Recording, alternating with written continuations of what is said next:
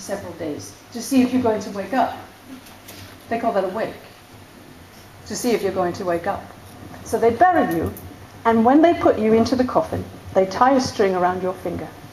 And the coffin goes into the ground. The string comes out of the coffin and goes up onto the land and onto a little stick, like a V-type stick, hung over. On the end of the string was a bell. And if you found that you were buried and still alive, all you needed to do was to move your finger, and it would ring the bell. And people would know that you were not dead. And you would have been saved by the bell. Or a dead ringer. I don't make this up. Now, think about this. During the day, there are people in the burial grounds who are there to, I don't know, perhaps pay respects to family or just seek solace or whatever. So during the day, if you ring your bell, somebody's going to hear you. But nobody hangs around a burial ground at night. So they had to hire a special person to sit and listen for the bells at night. And no one wanted to work all night long. And that was called the graveyard shift. So you laugh. I don't make it up. No, I'll get that.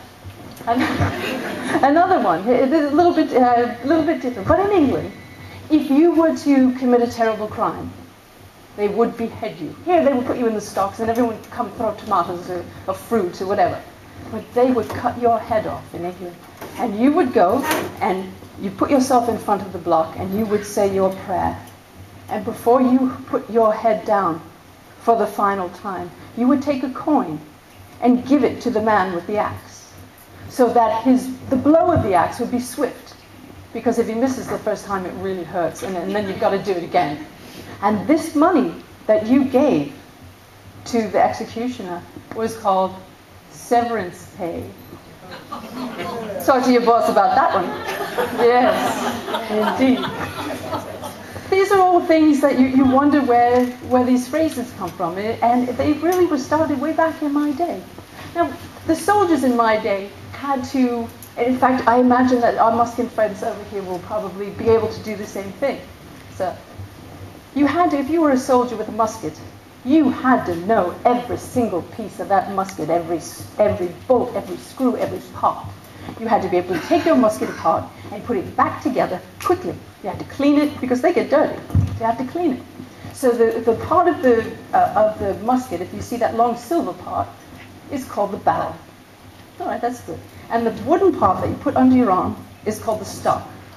And in between that, you have all bits and pieces, and that the thing that you flick, basically, is called the lock. And you had to know how to take that gun apart and put it back together, lock, stock, and barrel. You had to know the whole thing. Now, if you were to load your musket, and not that you would do this, but incorrectly, you pour some powder into the pan, as it were. Don't do that, please, because we're inside. I don't want you to be shooting anyone. But okay, that's it. Anyway, you put your powder in the pan, and you do all your priming and all of that. But if you don't do it correctly, when you pull the trigger, the only thing that happens is the flint will ignite the powder that's in that little dish, that little pan. It won't go in to the musket and fire off the musket ball, and you will have been a flash in the pan. Now, with a musket, when you pull back the hammer, is it called, I would say trigger, or the hammer? We'll call it a hammer for now. If you click it back, it goes into sort of a safety position. But if you click it all the way back, you're ready to fire. So you click it into the safety position, and you take aim, and if you forget to click it that extra time, it doesn't go. It doesn't go. So you are not only a flash in the pan, but do you know what I'm going for? Going off half-cocked. Going off half-cocked. Thank you. Remember, there is a book that's called Lock, Stock, and Barrel, and it's just chock full of all things like of these phrase origins. One more I'll just give you before I go back. In our day, houses had roofs made of thatch, which is like straw with mud, putting it together. And there was often a fire inside the house, and the heat would rise up, and it's sort of like a convection. And it would come down, and it would heat up again, and your house would become somewhat warm. And if you had little pets, like little field animals or little kitties or whatever, they knew that up on top of the roof was the warmest place to be. So they'd climb up, and they'd get all snuggly. They'd sleep on the roof, and lovely, nice and warm, beautiful. But they were sleeping, didn't realize that thatch gets very slippery when it's wet. So if they're up there and it's raining, the thatch gets slippery. Hence, they fall off. All right, what's that one? Exactly, that's where it comes from. Now, I didn't make those up. I'd love to take credit for it, but I think writers would not like that. But this is just giving you, again, a feeling of what the times were like. But again, the times were not always great. Times were very, very difficult. But I think with all of the letters that have been written, and there are just thousands of them, the one I think that I am not most proud of, but that I feel the strongest about, is the one I'm going to leave you with right now. I'm going to put these down for a moment. Time was difficult but optimistic, and the Declaration of Independence had been signed. We were going to be a country, and didn't know it then, but we did become the greatest country. Here's a letter to John Adams, 21st July, 1776.